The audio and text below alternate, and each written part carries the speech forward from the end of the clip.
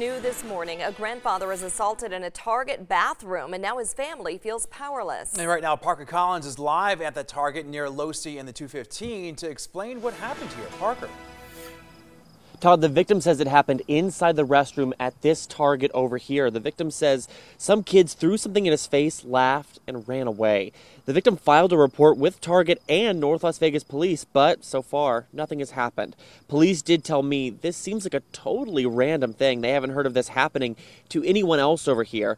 The victim has had no choice but to get back to work driving trucks around the Midwest, but maybe the scariest part for his family.